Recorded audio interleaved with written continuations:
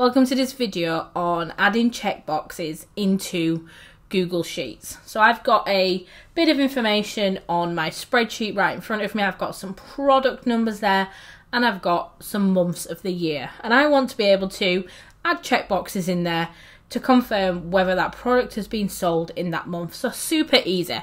You can also use these things for attendance and to mark off completion things. And once you've had those checkboxes in there, you can actually create functions and formulas from those. So there's some useful videos that are going to come up in the future where I'm going to dive into these even more once I've showed you how to add those checkboxes. So it's very, very simple. I'm going to you can either select one single cell or you can go there and select all of the cells you want to add them in for. And then you're just going to go to Insert. And then if you scroll down, you've got the checkbox option. And that's just going to add checkboxes in. So you can go in there and manually tick them. And this is much easier than putting yes or no or something in there.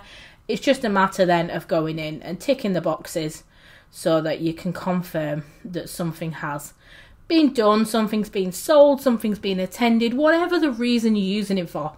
It's just a really quick, great way to do that rather than having to go in and put a yes in there and then you're worried about the formatting of that, spelling mistakes if you're adding more detail in.